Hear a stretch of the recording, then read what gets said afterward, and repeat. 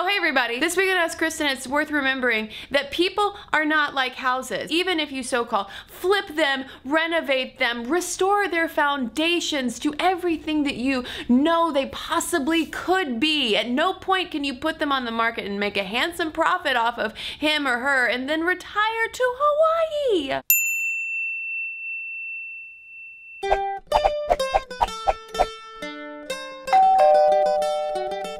This week's Ask Kristen question is coming from Elizabeth. Why am I often attracted to broken guys? I kind of feel like I can fix him or I can be there for him. Could it be because I'm a very empathetic person? Maybe I'm just always inclined to cheer for the underdog. It's messing with my relationships and my head. When I read your comment, the first person this old narcissistic host thought of was...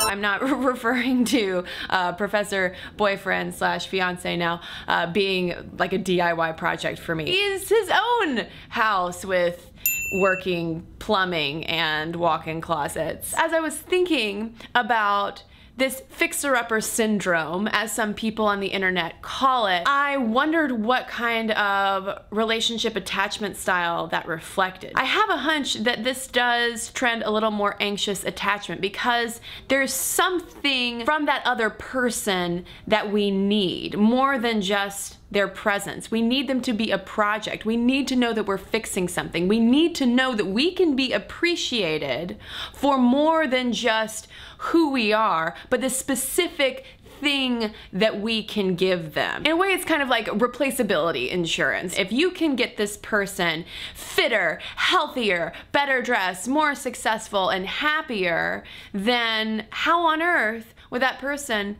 ever want to leave you, ever think that he or she could find a suitable substitute for what an incredible person you are? In all of our cases, we are amazing and unique and wonderful in our own special ways, and we have so much to give to all of these people, and there's nothing wrong with wanting to be like really good to another person.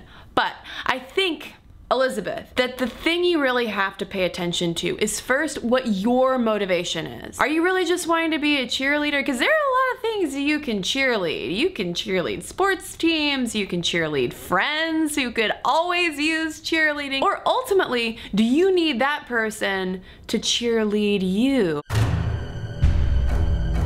By virtue of becoming indebted to you, telling you things like, I've never met anyone like you before in my life. No one understands me like you do. I would be nowhere without you. In my case, when I have gone for more broken guys, if I could save that person who seemed unsavable, well then that would mean that I'm truly special. And when you start deriving your sense of being truly special from someone else, you get into dangerous territory. Important thing number two, you have to make sure that it's a two-way street. If you're the one giving everything that you've got to this other person, and they're taking, and may not even have the wherewithal to give back, that's gonna be tough to maintain for the long term. With fixer-upper types of situations, they aren't necessarily looking to share your load because theirs is like so much, and it's kind of like a thing of like, well, if you want to date me, if you can handle all of this, then go for it. But when you need something,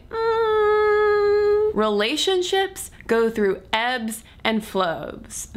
Sometimes when things are not flowing, one person in their relationship will be carrying a lot more than the other person, but it shifts. That's the beauty of relationships, at least in my experience. When Professor Fiance is a little too tired, then I'll wheelbarrow him down the beach. And then when I get too tired, he'll wheelbarrow me. Not to mention that you need to be wary of developing codependent relationships. This person can't literally function without me, and I can't function without that person needing me so much. And all I'm suggesting here is just examining your own motives. Just check yourself. Things like journaling can be super helpful for opening up that line of radical honesty and openness with yourself. And that might seem strange because you're like, Kristen, I'm talking to myself. How could I not be open and honest with myself? Answer, it's so easy. But if you continue to ask yourself why questions and open-ended questions, you will start to peel away the layers of what might be going on. And at the end, you might get to empathy. But again, I just wonder whether your romantic relationship is the best place to direct that caregiving energy. This is different, I think, from, say, dating someone and maybe helping them out in the wardrobe department. But if you are looking for a DIY project, I suggest you divert that energy elsewhere. Now, friends, I'm curious to know from you, has this been your experience where you found yourself kind of going for a fixer-upper project? Or, and I've also experienced this as well, have you been someone's fixer-upper project? And thanks to everybody who watched and commented on last week's Ask Cristen video all about daddy issues. Jennifer Durant said, I think the phrase daddy issues is such a cruel way to talk about people who've suffered because at the most vulnerable time in someone's life, their parent or parents didn't show love and support to them the way they needed to be. And daddy issues can be really hard to deal with. Helena Priam said, when I started spotting those daddy issues in my relationships, I became a bit fixated, wondering, what if I like him because he's my dad? But the next step for me was to recognize that some interests I have, like science fiction for example, I shared with my father first. Now they're part of my own personality and I thank him for the little nice moments we shared as a family. And as always, if you've got questions, let me know below so I can give you some answers.